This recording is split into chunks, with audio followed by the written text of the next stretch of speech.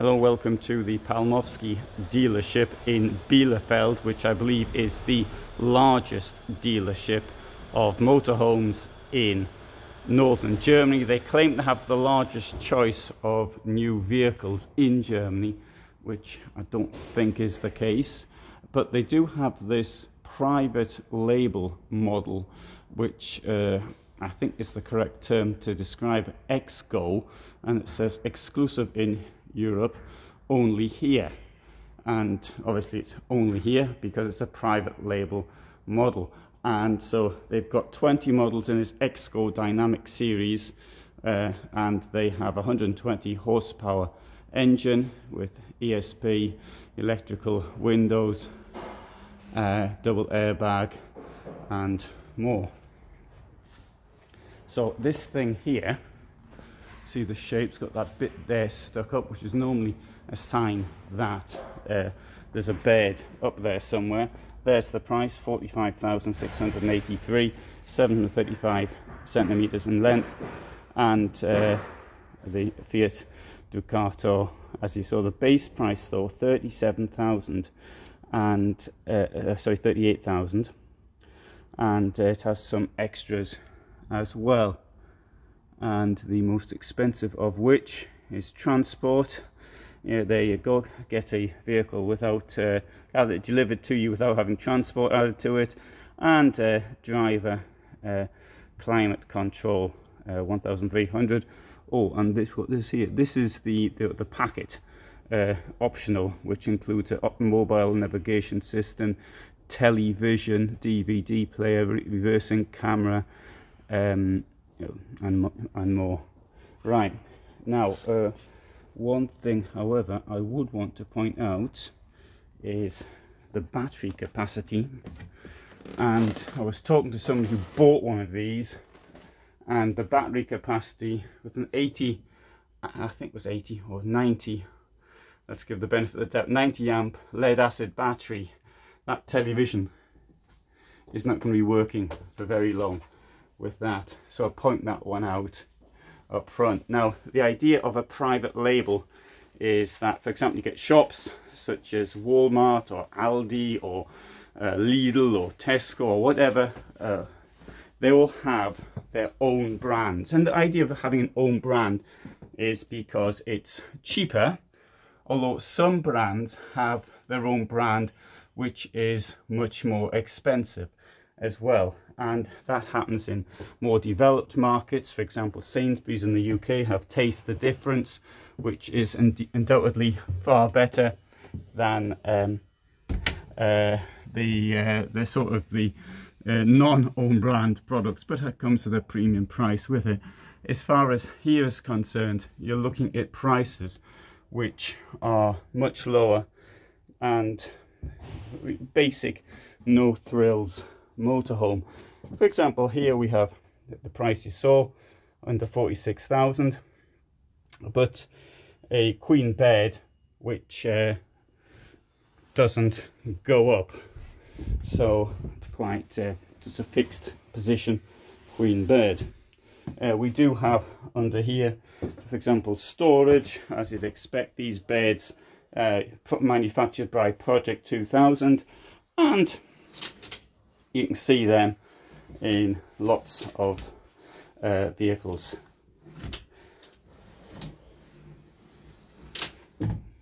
With queen beds, of course. But the design is quite basic, so it is, of course, this no thrills look at a vehicle. Here, shower. It is quite high, which is a positive thing in my opinion, but with it's only got this tiny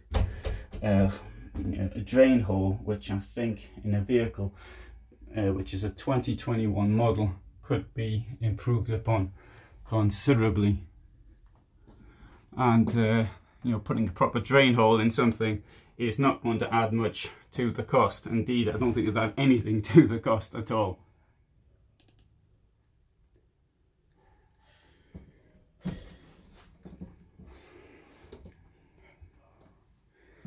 Okay, kitchen.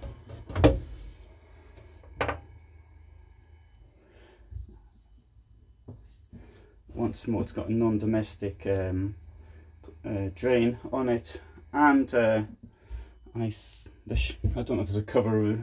Comes with a cover or it doesn't come with a cover.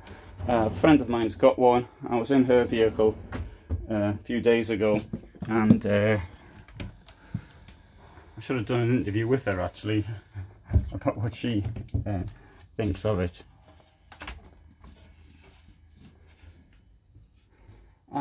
This table will go up and down. It's got 3 positions, and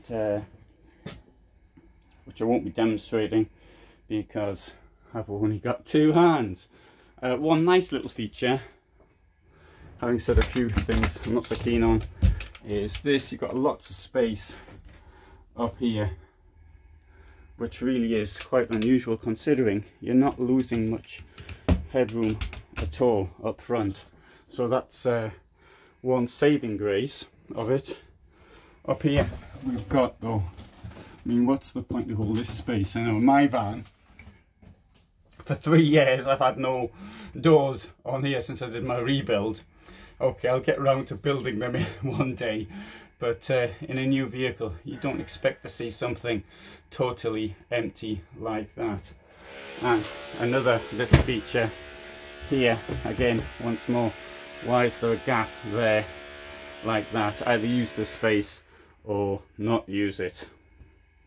Noises you can hear are from the workshop, which is next to the showroom, and I suppose normally you wouldn't hear them. I mean, I haven't heard it during the day, but here today I've got in 8 o'clock in the morning before anybody comes in, and the object of which is to use the time to film here. Whilst take you around the outside.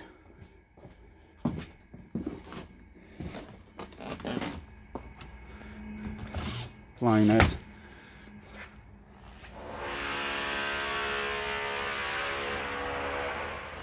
Now, one of the other things as well is the no frills approach.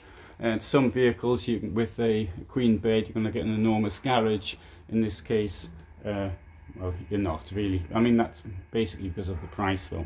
So that's got to be quite clear. That is for the awning, and as I mentioned, the queen bed doesn't move up and down. There you go. But that's the base price now. 36,000. XGO dynamic. You can see this one here's got the reversing camera put onto it.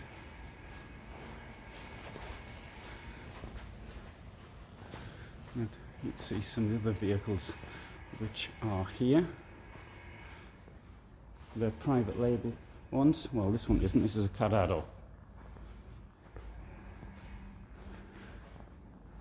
But yeah, price sensation.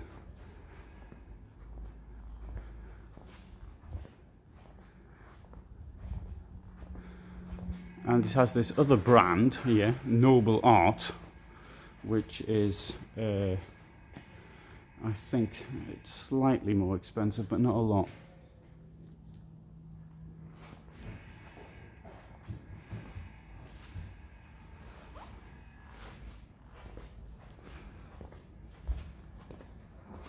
Anyway, I want to try and get as many of these done as I can during my stay here. Yeah, I'll just take you for a quick look at this one inside. Overcab, sorry, not overcab. It's a low profile with a rear seat. Sorry, I wasn't looking before I came in, and I'll even stick the lights on. That gives you a bit of an idea. Side bed with a rear facing bench.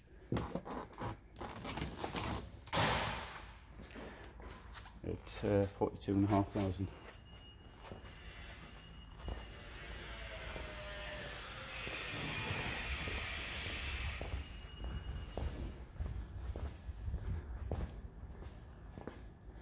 You know, nearly 47 for this, and we'll have a look inside.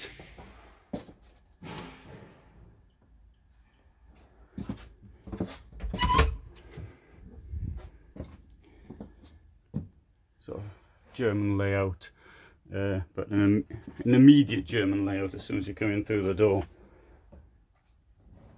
And it has a bed up here as well.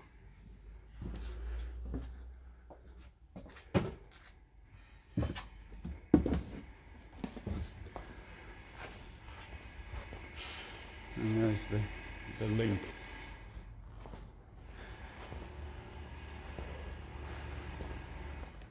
Okay, thanks for watching. I hope you found that of interest. That was useful, and plenty more motorhomes on my site should you be so inclined to see them.